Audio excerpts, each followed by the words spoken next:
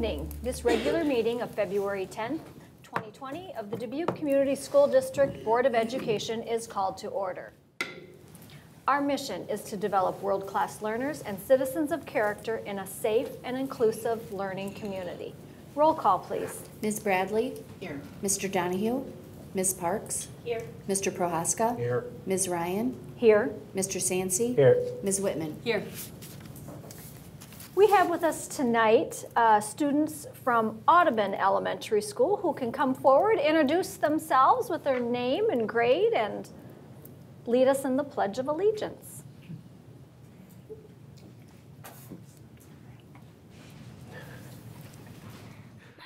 My name's Caleb and I'm in kindergarten. My name is Isaiah and I'm in first grade. My name is Haley and I'm in first grade. My name is William Schrader and I'm in kindergarten. My name is Jillian and I'm in fifth grade. My name is Daniel and I'm in first grade.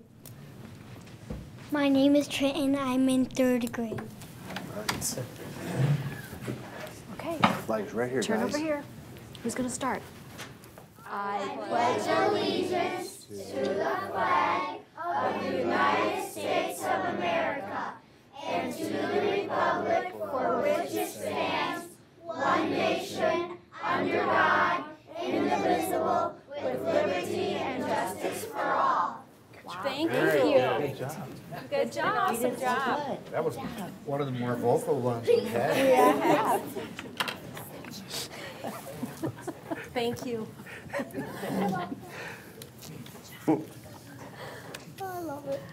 I move the Board of Education approve the minutes of the regular meeting on January 13th. We need to approve the agenda first. I'm sorry. I move the Board of Education approve the agenda as submitted. Second.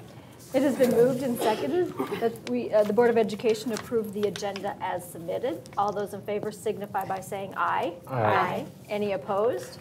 That motion carries. Sorry, I had my pencil marking the wrong page. So now I move the Board of Education approve the minutes of the regular meeting on January 13th, the work session on January 27th, and the special meeting on February 3rd, 2020 as submitted. Second. It has been moved and seconded that the Board of Education approve the minutes of the regular meeting on January 13th, the work session on January 27th, and the special meeting on February 3rd, 2020 as submitted. All those in favor signify by saying aye. Aye. Any opposed? That motion carries. And now that takes us to board salutes, and I know we have a few out there. We'll start with Ms. Parks. So I would like to give a board salute to Mrs. Katie Hannon and the teachers and staff at Washington Middle School who facilitated and supported the World Read Aloud Day last Wednesday. I had the opportunity to read to 2 classes, and it was a lot of fun. I read some books from my kids, and the middle school students really liked it. It was a great event, and I heard a lot of positive responses from the students and the staff that were there. Great, thank you. Ms. Bradley. Sure. Congratulations to the Dubuque Senior High School Academic Decathlon team. A new one to me, and it's very fun to learn about this. Our senior academic decathlon team recently qualified for the state decathlon competition. Actually, multiple teams. Team 1 finished first in the large school division. Seniors Team 2 finished second in the division. And in the overall regional results, Team 1 finished in 3rd place and Team 2 in 5th place. You might be wondering, what is the academic decathlon? Well, interesting, it is comprised of 7 events in mathematics, economics, art, music, language and literature, social science and science, as well as 3 subjective performances in speech, interview, and essay. Comprehensive, certainly a decathlon. So, of course, the board sends its heartiest congratulations to Dubuque Senior High School's decathlon teams, and we wish them the very best at state. Wonderful, thank you. Mr. Sansey. Yes, I have one that goes to Austin Troy, which is our assistant head custodian at senior high school. And, well, thank you so much. He is in the building today. So there was a fire at Senior High School that impacted one of our facilities, our buildings, and Mr. Troy was able to use our new panic button and inform all the people that needed to be informed about the fire and get everyone out safely. So from the bottom of our hearts, thank you, thank you, thank you to you and all the other individuals that were there to make sure that everyone was safe. So thank you so much. Thank you. And I have a board salute for the famous Iowa caucus that went on this year. But board salute goes to Dale Plessel, the district's facility scheduler, who worked tirelessly to ensure the logistics were in place for the recent Iowa caucus. By Iowa code, public facilities open their doors to caucus process. Dale, however, didn't just open the doors, he coordinated space, scheduling, and rescheduling, tables, chairs, setups, working with the precinct captains in each of the 16 schools used on caucus night to ensure that the representatives from both parties had what they needed for the event. Thanks to Dale for coordinating many moving parts to ensure that our facilities were ready to go on caucus night. We had nothing to do with the results. Just the chairs. Make sure you say that multiple times. Nothing to do with the apps. But the results are out, I believe, now, a week later. Okay. Any others? All right, thank you. Go ahead. Okay. I move the Board of Education suspend the rules of order and go into open forum. Second. It has been moved and seconded that the Board of Education suspend the rules of order and go into open forum. All those in favor signify by saying aye. Aye. Any opposed? That motion carries. Any persons wishing to address the board can do so at this time. Oh, we'll start with our school spotlight. Good evening. Tammy Deere. I'm here for Spotlight on Our Schools.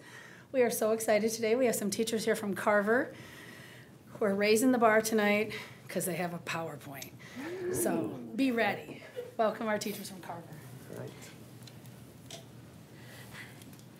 I don't really go anywhere without PowerPoint. So, my name is Jenny Donath, and I'm a 5th grade teacher at Carver. And this is my dear friend and teaching partner, Sarah. Do you want to introduce yourself? Sure. Sarah Fitting, 5th grade teacher at Carver. We wanted to share some good news from Carver. We have implemented this year the Carver Cougar Awards, which we take time every month to celebrate good behavior, academic achievement, and just kind of those caught you being good moments in our schools. I've got some pictures here to show you. Every teacher in the building, including Mr. Peterson, nominates somebody that they believe has shown great effort improvement in character or academics. And you can see we have our teachers up there. We come up as a team and announce the students' names. You want to say one? During the nomination time, the teachers share a little bit about the student that they nominated, along with the good things they're doing in the classroom or around the building. And it includes our special education team, our specialist team, and everyone else involved in it as well. So not only do they recognize students that are their students in their classroom, they're recognizing students from all across the building as well. Absolutely. Kind of a fun thing is we don't say the student's name until the very end, which kind of creates some anticipation on who's it going to be from each classroom. It's pretty exciting. They each get a certificate with their name on it and get to come up front. There's just a couple pictures of some of our students receiving awards. Each staff member has to share 2 or 3 sentences about why they chose that student. And then when the students receive their certificate, they also get the card or the piece of paper that the teacher wrote the reason why they got their certificate and why they got nominated for the month. As Sarah said, our specialists and our special education teachers, our counselor, everyone gets in on the fun. What I really like is some of our special education teachers don't even choose one of their own students. Some of our teachers supervise breakfast, or some of them supervise the car line, and they're nominating kids that they see doing a really good job in those areas as well. So it's always a surprise as to who will get the award from each person. And it's just really become this year something that the kids look forward And And go definitely ahead. one of our favorite days of the month to get all the students together, the staff together, and just to see the kids be able to, you know, shine a little bit in the building and to show that they've been working very hard. Absolutely. So thanks so much for letting Thank us you. just share that with you. We appreciate it. Thank you. Okay, thank you. Thank you. Anyone else wishing to address the board at this time can come forward.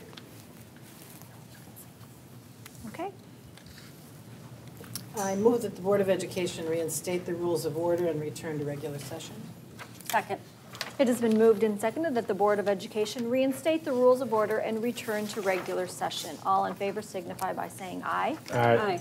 Any opposed? That motion carries. Consent agenda. I move the Board of Education approve those items listed on the consent agenda. Second. It has been moved and seconded that the Board of Education approve those items listed in the consent agenda. Are there any items any board members wish to have removed? There being none, all those in favor signify by saying aye. Aye. Any opposed? That motion carries. And now that takes us to our Facilities and Support Services report. Mr. Prohaska. Yes, thanks, Tammy. I'll just give you a little recap of our meeting last Monday. We basically reviewed through some of the purchase contracts, some of the district project updates, the Alta Vista campus technology building, the boiler and chiller replacement here at the forum boardroom technology upgrades, and the Hempstead High School parking lot expansion. We also were given an update on the solar project taking place here at the forum. I believe they started that already. And then we also had a report from our Synergistic company, and the phase one of the analysis or study of our energy uses is being undertaken right now, and we'll be eager to hear what's going to transpire down the road. Let's see. I'm now going to make a couple of motions here, and some of them apply to some of the projects. I move that the Board of Education approve certificate of substantial completion number 1 on the district pool replacement project. Second. It has been moved and seconded that the Board of Education approves certificate of substantial completion number 1 on the district pool replacement project. Is there any discussion? Yeah, I'd like to add, just as it says here, it's the substantial completion number 1. There's obviously a project of that magnitude. There are some details that still need to be worked out. However, the project itself is substantially done. And it's a wonderful facility. We've been, in the community, been receiving many positive comments about it. So there are some things that need to be buttoned up, though. All those in favor signify by saying aye. Aye. Any opposed? That motion carries. Next, I move that the Board of Education approve the executed construction contract, bond, and certificate of insurance with Portson Construction, Inc. for the Hempstead Serving Kitchen Equipment Replacement Project in the amount of $281,000. It has been moved and seconded that the Board of Education approve the executed construction contract, bonds, and certificate of insurance with Portson Construction, Inc. for the Hempstead Serving Kitchen Equipment Replacement Project in the amount of $281,000. Is there any discussion? Yeah, I'd like to add that this equipment has been at Hempstead High School ever since Hempstead has been there. To last 50 years, the equipment must be either very good or somebody must have been taking very good care of it. So it's obviously time to be replaced. All those in favor signify by saying aye. Aye. Any opposed? That motion carries. Next, I move that the Board of Education adopt the following resolution. Resolved that the Board of Education of the Dubuque Community School District will levy property tax for the fiscal year 2020-2021 for the regular program budget adjustment as allowed under Section 257.14 Code of Iowa. Second. It has been moved and seconded that the Board of Education adopt the following resolution. Resolved that the Board of Education of the Dubuque Community School District will levy property tax for fiscal year 2020 and 2021 for the regular program budget adjustment as allowed under Section 257.14 Code of Iowa. Is there any discussion? No discussion, just wondering if maybe a comment on. Yeah, absolutely, and I would invite Rick. Kevin is at the IASBO convention, but I'll just speak, Rick, and if I say something wrong, come up and correct me if you would. So this is basically the budget guarantee. So right now, as we all know, the legislature and the governor are working on supplemental state aid for next year. So we passed the guarantee in the off chance that they don't come to resolution, because if they don't come to resolution, that means it's zero. And so we have a guarantee for 1 year following that situation where our budget wouldn't decline. So while we have 70 new students this year, and while we're confident that legislatively we'll see something beyond zero, this is probably not something we need, but we passed it at this time anyway. So it's just a safety measure. Great. All those in favor signify by saying aye. Aye. Any opposed? That motion carries. Sounded good to me. Anything else, Mr. Prohaska? Nope. All right, thank you. That takes us to Educational Programs and Policy Committee. Ms. Whitman. Hi, I'd like to give some highlights on the Educational and Policy Program committee that was held on February 4th.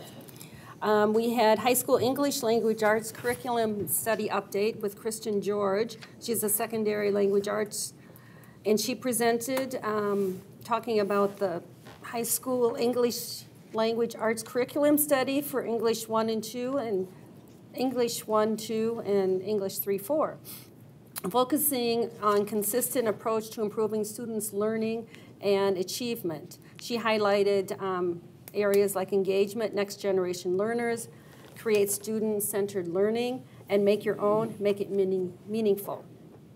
We also had Mark Lawler. He's a secondary school social studies teacher, and he talked about the social studies curriculum update. We had performance reviews. Superintendent Stan Reingens talked about the performance school profile that was in the newspaper. We were very pleased with the results, and it kind of gave a performance profile on all of our schools, elementary, junior high, and high school. And Kevin Kelleher reviewed the proposed increases to the student fees for 2021, just slight increases in certain areas. We went over some board policies. There was a couple of them that were tabled to have some little more tweaking done. And that was it. Okay, thank you.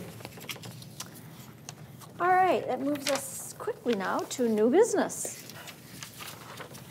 I move that the Board of Education allow student number 805666 to re-enter the Dubuque Community School District effective February 11th, 2020. Second. It has been moved and seconded that the Board of Education allow student number 805666 to re-enter the Dubuque Community School District effective February 11th, 2020. Is there any discussion? Just this is our normal process. This is a young person who I worked with the family last spring to come up with a contract for what things they needed to do to achieve to be allowed back in school, and they have successfully met the criteria. So this is what the board agreed to basically when we did the expulsion contract last spring. All those in favor signify by saying aye. Aye. Aye. Any opposed? That motion carries. You want to do the next one? I move the Board of Education take no further disciplinary action on students related to students number 816741, 815655, and 814272 at this time. Second. It has been moved and seconded that the Board of Education take no further disciplinary action related to students number 816741, number 815655, and number 814272. Is there any discussion? All those in favor signify by saying aye. Aye. Aye. Any opposed? That motion carries. Wow, that was a quick meeting. We're down to board member administrative issues. Anyone? I have one comment related to the report that came out related to the good work that all of our teachers are doing with improving outcomes for students. Stan, with your leadership and just all the people in every single building. I think we do have to take the time to celebrate those moments and make sure that teachers know how valuable they are to each one of our students in our building. I know we talk about we have a lot of work to do, but sometimes we do have to take the time to celebrate the small success. So from all of us, we're truly thankful for every single teacher, custodian, everyone who's really telling students that you matter every single day. I would add to that parents as well. I think the parents have really become a more and more vital ally with the district, and we've worked hard to create those relationships, but certainly part of the continued growth is attributed to the hard work of the parents as well. And our community partners. And community partners. Yep. Wonderful. Okay, if there's nothing else, do you have one? Just quickly, Sure. because we are adjourning rather Sure. quickly here, just to say that behind the scenes, we have 2 board committees. And so when we pass a tremendous number of things on the consent agenda, that really represents hours of work between last meeting and this meeting, and that's typical, during which all of these items are discussed and rediscussed and debated and disagreed and agreed upon. So you find, the community gets the results of that process. I just think bears noting. And also to note that those are open meetings, and so folks from the Yes. community can come. And I do have 2 quick things. Okay. Reminder that 2 weeks from tonight, so we do 3 times a year, we do an update around our strategic plan, our priority initiatives. So one of those is in February. So in 2 weeks from tonight in this room, we'll do an update as far as what has happened within the district to continue down the path of meeting our strategic plan. And the last one, I guess it could have fit under board salutes, but I'd like to recognize Allie and congratulate her on winning the J.P. Wagner Prize for Young Journalists in the Iowa Newspaper Association. So we always appreciate our journalists, and they work hard to tell a fair story, good, bad, or ugly, as long as it's accurate. We appreciate that. So congratulations, Allie. Congratulations. Great. All right, is that all? Anyone have anything more? Okay, with that, we are adjourned.